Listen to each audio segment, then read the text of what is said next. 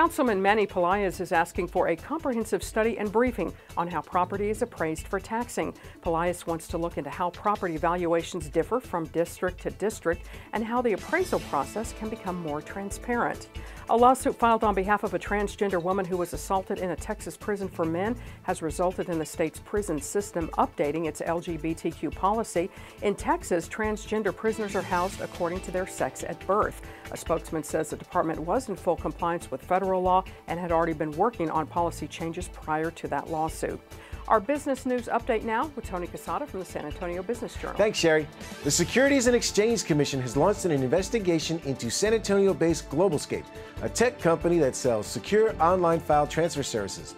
The SEC's investigation comes nearly 1 year after Globalscapes management became aware that so-called side agreements were being made with customers by undisclosed employees.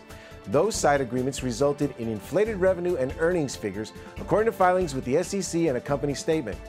Accounting firm Ridout, Barrett and Company has named Dustin Michalek as managing shareholder, replacing longtime managing shareholder Tony Ridout.